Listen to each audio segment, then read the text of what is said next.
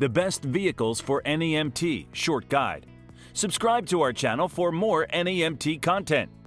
Deciding to join the non-emergency medical transportation (NEMT) industry is an exciting and rewarding career path.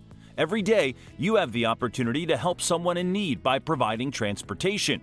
No matter where you're located, there are people who either can't drive themselves or don't have access to a vehicle, leaving them vulnerable to missing important healthcare appointments. NEMT addresses this problem and reduces the amount of missed appointments, helping both the individual and the healthcare industry as a whole. If you're thinking about getting into NEMT, there's a lot to learn, but one of the biggest things you'll have to decide is what type of vehicles to purchase.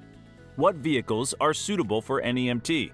There are a few different kinds of vehicles you might use for your NEMT business, but it all depends on what type of transport you're conducting. If you're only doing ambulatory, you can use your personal vehicle or any standard vehicle for transport. However, if you're planning on doing wheelchair, stretcher, or any other transport that requires special equipment, you'll need a compatible vehicle in your fleet.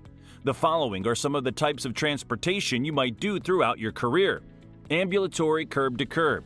If a person is able to walk themselves and doesn't require any additional support, they can request ambulatory curb-to-curb transport. This is the simplest type of NEMT and can be fulfilled with any vehicle that can legally be on the road. If you're only looking to do ambulatory trips, you might be able to use your personal vehicle and avoid purchasing a new vehicle altogether. Wheelchair transportation.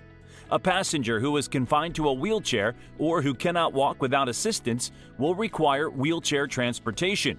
If you're transporting a wheelchair passenger, you need a specific vehicle equipped with a ramp and security restraints and hookups. You can't risk any instability during the trip, so if you don't have the proper vehicle, you can't do wheelchair trips. Stretcher transportation. There are a variety of reasons why a patient might be bedridden or confined to a stretcher. If this is the case, you'll need a special vehicle to safely transport passengers in stretchers. A person in need of stretcher transportation will likely need door-to-door transportation, so your driver will have to go into the client's home and then into their appointment with them.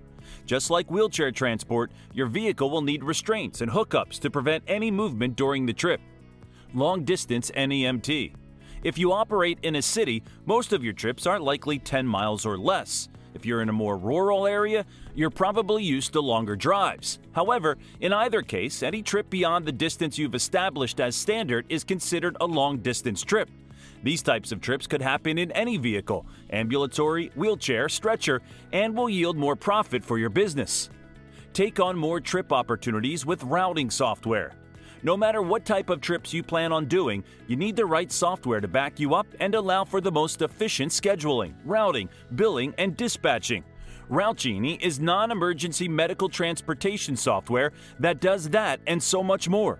If you're interested in improving your operation, sign up for our free demo today to see the product in action.